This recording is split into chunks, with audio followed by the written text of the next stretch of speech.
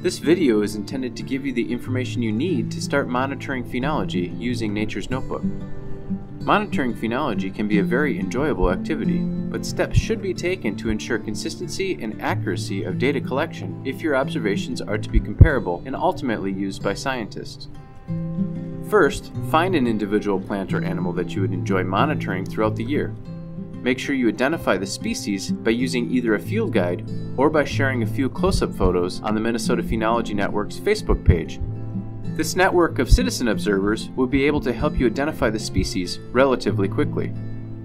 Second, the species should be monitored regularly to ensure the timing of an event is recorded as close to the date that the event actually happened.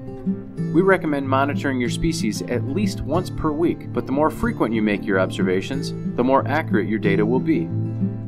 Lastly, we recommend using Nature's Notebook to enter your observations, which ensures consistency with all other records, making it easy for researchers to use. For example, let's say you're monitoring breaking leaf buds on your favorite red maple tree. According to Nature's Notebook, a leaf bud is considered breaking once a green leaf tip is visible at the end of the bud, but before the first leaf from that bud has unfolded to expose the leaf stalk or leaf base. This definition will be used by everyone across the country that's chosen to monitor phenology on red maples, whether they're in Atlanta, Georgia, or right here in Duluth, Minnesota.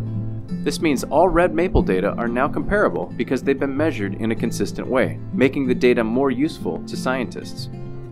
You can monitor phenology anywhere, whether in your backyard, a nearby park, or your favorite natural area. Chances are, you'll find a species you're interested in monitoring. Typically, phenology is measured during the growing season, but several species do exhibit winter phenophases that can also be monitored. If you're new to monitoring phenology, we recommend starting with a plant or animal listed on the Minnesota Phenology Network's top 7 species list, and monitor it during the growing season using Nature's Notebook protocols.